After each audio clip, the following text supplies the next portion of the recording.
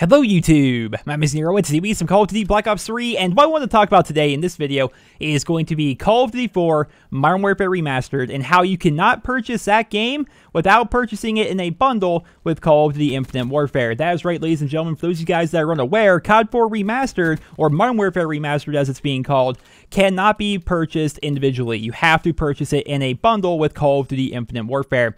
This is definitely a very odd decision to me. I'm going to be bringing up a lot of points here in this video because it's very interesting, this business strategy that Activision / Infinity Ward is going with. They could honestly, in my own personal opinion, justify charging $30 to $60 for a remastered version of COD 4, and I think a lot of people would actually purchase that. But instead, they're bundling it with Infinite Warfare, meaning you can't purchase the game without Infinite Warfare.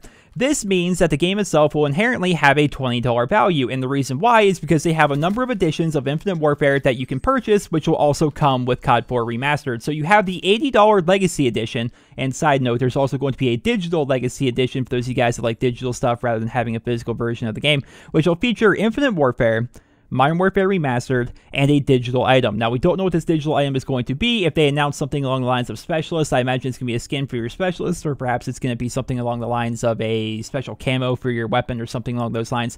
We have the $100 Digital Deluxe Edition, which will feature Infinite Warfare, Modern Warfare Remastered, the Season Pass, as well as that same digital item I mentioned in the first one. This is actually a really good deal in my opinion, because it's the same price, $100, as the Black Ops 3 Digital Deluxe Edition, but it comes with an extra game, right? The Black Ops 3 Digital Deluxe Edition was $100 for the game plus the Season Pass. This Digital Deluxe Edition is $100 for the game, the Season Pass, a digital item of some description, as well as Modern Warfare Remastered, which sounds very good, right? And then for $120, the big one, we have the Legacy Pro Edition, which will feature Infinite Warfare, Modern Warfare Remastered, a Season Pass, a collectible hard steelbook thing case. Those things are actually really cool. I have one for a couple of my games, as well as the official soundtrack and additional digital items and things along those lines. So we have all these different bundles, I suppose, that you can actually purchase, which will give you access to COD 4 Remastered. But the fact that there is an $80 Legacy Edition, which comes with the game plus Modern Warfare Remastered, that inherently means that Modern Warfare Remastered is going to be a $20 value. $60 for Infinite Warfare, $20 for Modern Warfare Remastered, which is odd and raises a lot of red flags for me personally,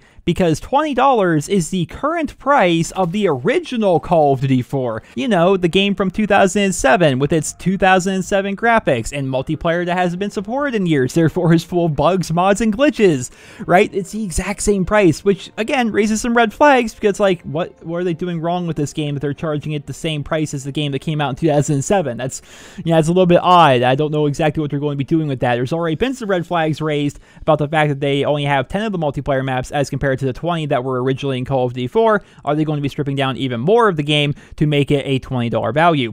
I'm not entirely sure about that. Also, I would like to bring up the point that this might actually be the new business model for Call of Duty going forward. Picture a world where Call of Duty Infinite Warfare breaks records in terms of sales numbers, right? Let's say this game is a huge success in terms of its sales and it makes a lot of money for Infinity Ward as well as Activision.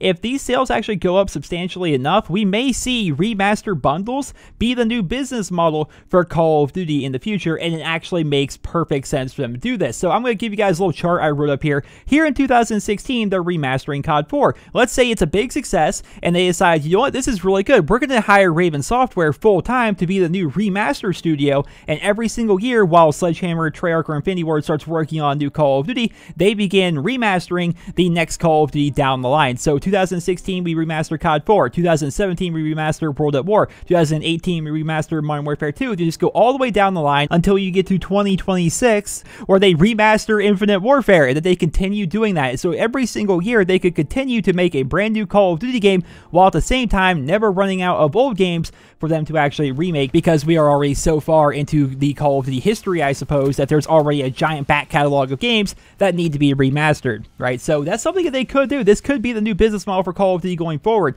But it is a bit disappointing, I would say, for a lot of people that you cannot purchase Call of Duty 4 Modern Warfare Remastered as its own separate game. I think a lot of people just like to do that. Just, you know, for $30 to $60, allow me to purchase this game. I think a lot of people would like that. but at the same time, it's also a pretty good deal, it would appear. I'm hoping this does turn out to be a very good deal, and that Modern Warfare Remastered isn't only a $20 value, because if it is a $20 value, that says to me they're probably going to be stripping down a lot of things in that game. We already know that the original COD 4, including DLC, had 20 multiplayer maps, and the remastered version is only going to have 10 maps. What if they were to only bring back, say, 15 of the guns? What if they were only bring back 6 of the perks? And there's only 3 kill streaks in the game, so they couldn't, cut that down anymore.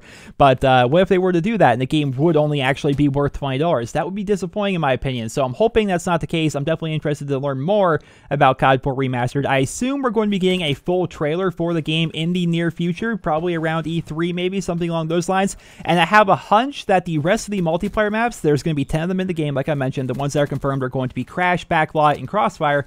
I have a feeling the other 7 are going to be leaked somehow between now and E3, but we'll have to see if that's the case. But ladies and gentlemen, that is going to conclude my video, as was my little theory for Call of Duty Remaster bundles becoming the new business model for Call of Duty games going forward. I personally would be a big fan of that. I'd pay $80 a year for Call of Duty if it meant I got the new Call of Duty plus the remastered version of the old one. That sounds great.